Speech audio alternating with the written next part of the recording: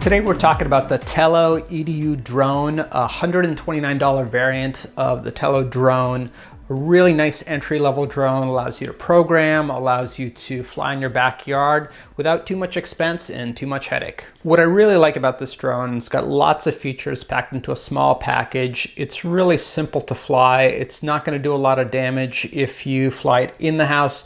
I do highly recommend you fly outside, and stick around to the end of the video, I'll tell you why.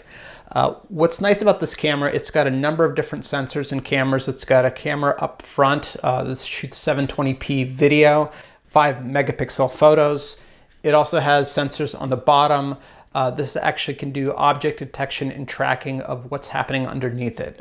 This isn't used for taking photos, but because this little drone doesn't have GPS, it helps it track where it is as it's moving around. So it's looking at the texture or the ground to make sure it knows where it is as it's moving.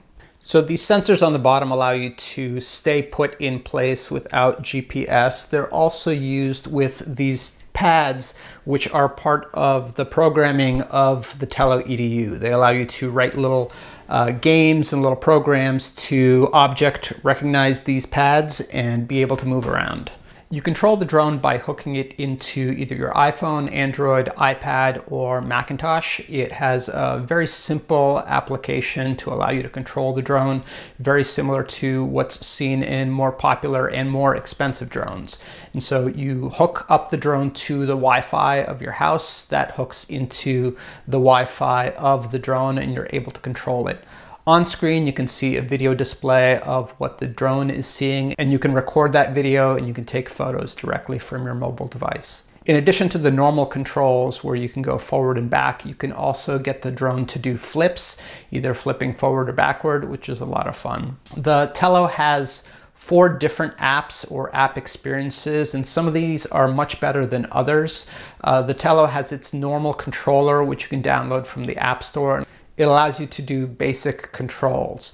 There's also a Tello Edu application, which has more cartoony games and puzzles for learning basic programming with a programming language called Scratch. And this is a great way to get started in programming. And they really thought through the application experience. It's a little cartoony, so maybe not for everybody, but it is a good starter program for learning to program.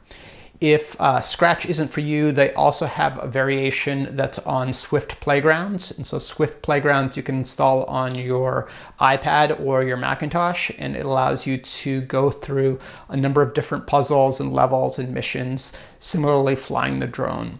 One criticism of the Swift application is that it's pre-filled in all the code for you, so there's not too much in terms of puzzles for kids to solve. You can still program the drone in Swift, and it does show you how that works, but it could use a little more work.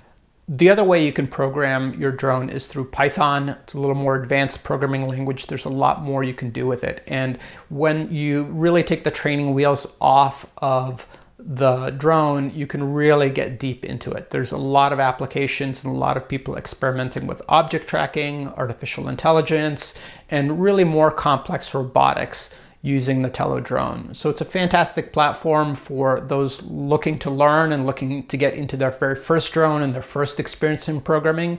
It can also be a great tool for people who are very advanced in artificial intelligence and more complex elements of computer science to really experiment with drones and see what they can do. Had a lot of fun with this drone. I would recommend it for $129. It's a great value. You can have a lot of fun as you're stuck in quarantine. And so now let's get into why you shouldn't fly your drone at home. One of the reasons I don't like to fly drones inside is the very first drone that I had was a DJI Mavic, and one of the things I'd heard is that you can fly it inside. And so I was like, this is so cool, I'll just fly it inside. So I let it take off, and you know, I hadn't read all the instruction manuals. I didn't know exactly how everything worked. I just figured I'd let it take off and then I'd bring it back down. Well, as soon as it took off, I wasn't really quite sure how to get it to land, and so I put my hand underneath it, and the Mavic has sensors to avoid obstacles underneath it, so it started to lift off. And so I was like, oh, I guess I can't get it to land that way. So I looked at the remote control on the iPhone app, and it had a button that said return to home. And I was like, oh, well, I know it has cameras that face down. I guess I'll just press that button. Now, what return to home actually does is it's a feature that's meant to be used outdoors. And when you press return to home outdoors, it goes to a high altitude so it doesn't accidentally knock into a tree when it's returning home. But in this case, I was actually inside my house and it didn't realize that. So as soon as I pressed return to home, the drone shot directly into my ceiling. It caused some damage to my ceiling and strained my relationship with my wife because she was screaming at me. So now I don't really recommend flying drones in the house. But this is a little different, maybe a little bit safer, but just in case, maybe take it outside.